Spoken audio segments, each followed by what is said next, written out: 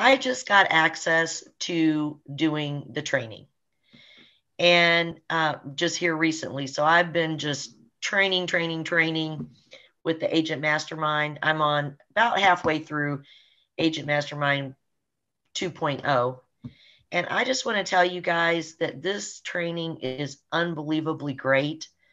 I have been in the insurance business for a very long time, and I have trained many agents, and I am beyond impressed with your training. Um, it also has shown me we're getting ready to start our third month, and it has shown me that we did everything wrong. Everything wrong. In 2 months, we have literally gotten one case, and I have set some phenomenal appointments that if it had been in the right hands, somebody would have definitely closed those sales if they were doing your process. So initially, I was not the lead agent. I've switched to lead agent specifically so I could do the training, because what would happen is we'd get our second, we'd do our first Zoom call. I've got a partner, and then I'd set up the second meeting, and then they would always cancel for the second meeting. So I'm like, we're doing something horribly wrong that this is happening. So I need to get on there and do this training. And now I see why. I see why we were failing. I mean, we were complete failures. I'm not going to lie to you. I just told this to Gemma on our check-in call. Quick Not on getting, question. What not was the on, realization? What's the epiphany of why you were getting stuck? well, for one thing, Why they we weren't were showing not, up specifically, I guess. because they were not, we were not engaging them. We were not getting them to see that they had a problem, really agitate that problem, get them to, you know, for me to walk side by side with them, in acknowledging they have the problem and agitating it into them getting a desire to fix the problem. Hmm. And then on that call, all we were doing was educating them on the IULs and selling the product, not selling the solution. Yeah. Yeah, you've been through the training. That's great. And it's awesome for you to have that reflection and awareness. And I really appreciate the feedback. And we had some context. That's why we wanted to bring you on today, because spoke with Gemma and the team and wanting to get you kickstarted with this renewed and a different approach with you kind of managing the whole process. So excited to have you on and appreciate the feedback, and let's win together. I mean, you said you've been in the industry for a while. You just haven't been selling this type of product. What were you doing? Yes, Something this else? is, I'm not used to internet leads. Actually, I created my own leads. They were mail leads. Mm. This is a whole different animal, selling, internet, doing the internet leads. I mean, these people don't know me.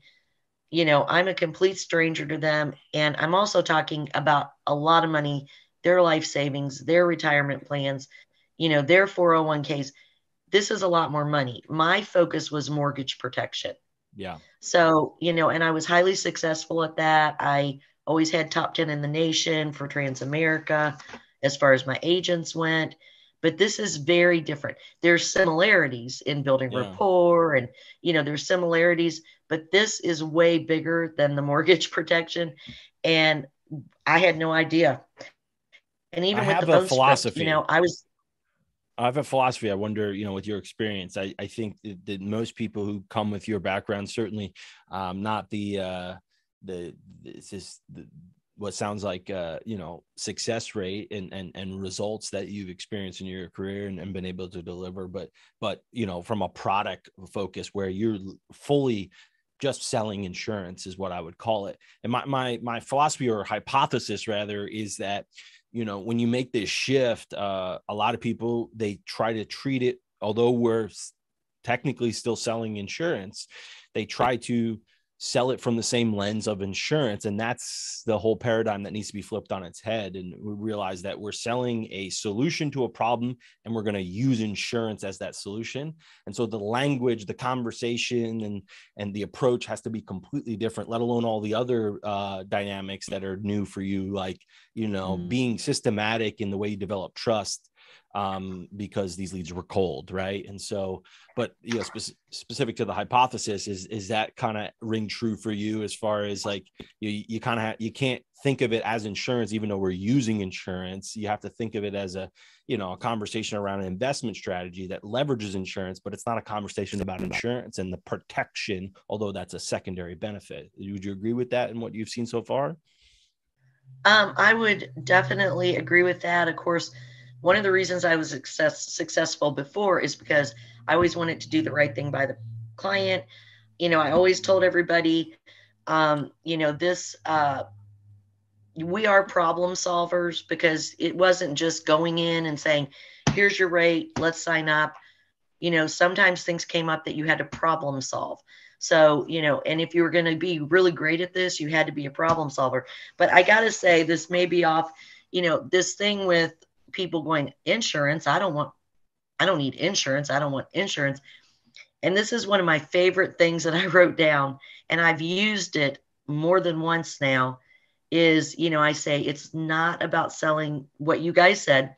This is not about selling you more life insurance. It's about selling you enough life insurance so you can get the benefits of the IRS tax code 7702.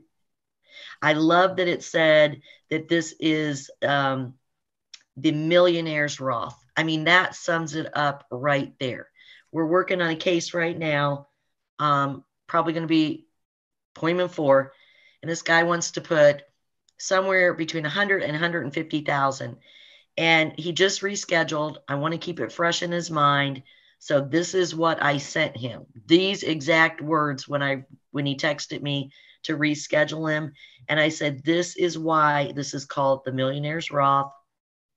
This is why this is what wealthy people use it for: tax-free advantage, no market risk, no limits to funding.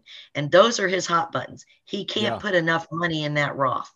Yep. And I love this. I mean, you guys are phenomenal. That's all I got to say. Appreciate it. Thank you so much.